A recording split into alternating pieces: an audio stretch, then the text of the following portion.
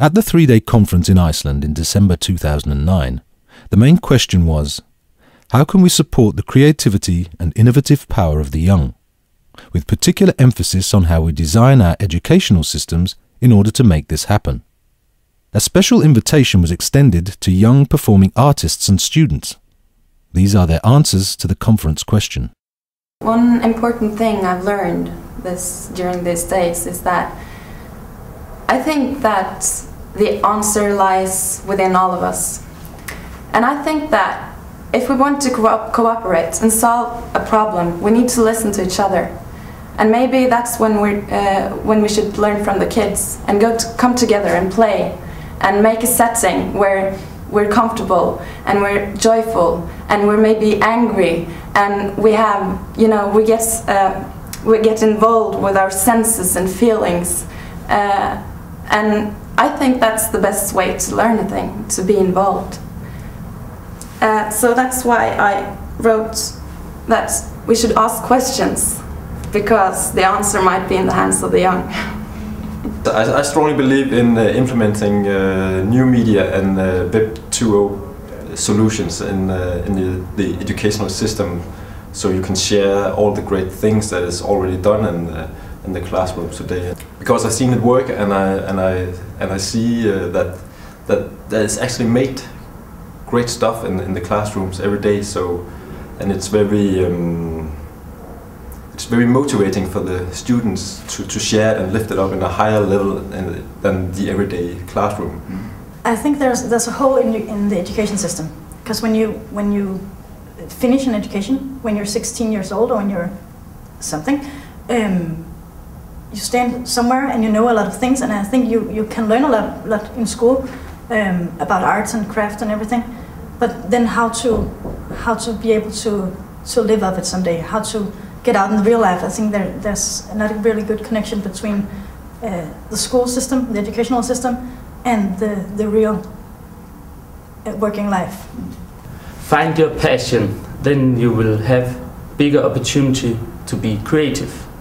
I think it's a good part of my education that I have to go at an internship. It's where we go and try the stuff we have been taught, if we can use it and how to use it, so it come like a normal day life before we end our education.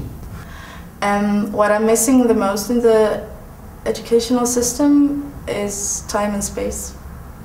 Give us time and space. I need time and space to try out my ideas, to make failures, and to be able to continue with the ideas that I have and the interests that I have, and not always being stopped by the boundaries of, like, no, the time is up. And I was in this conference, I was a lot thinking about the economical side of the arts, because everything is measured by the money. So how can we be innovative and creative as long as they don't have the price tags? Teach math in sandboxes. I think that schools and education you should put creativity in all education. People are urging people through the education system so they will be sooner out in the working market, so they can pay taxes and push up the economic growth and all that shit that really doesn't matter.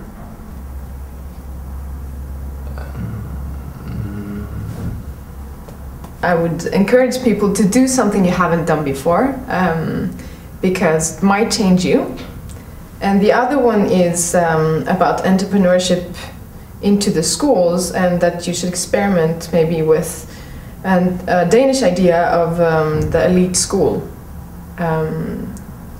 which has the recruitment is based both on skills, or like both on hard work and getting grades and working consistently, and or it could be a recommendation from your boss on how you've solved a practical task in the spur of the moment.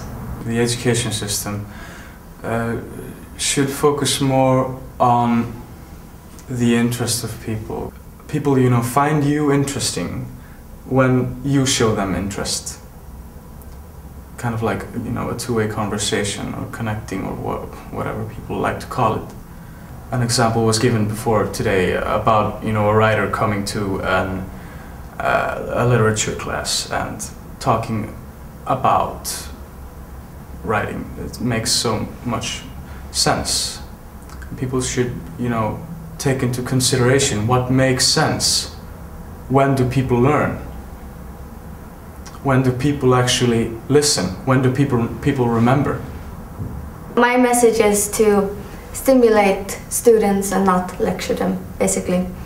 And by lecture I mean any form of I'm the teacher and you're the student.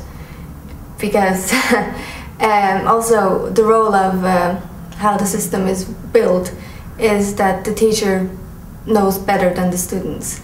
And with that comes a fear of that the teacher has to know better than the student, which is not always the case when you're talking about creativity, because there's no right or wrong answer.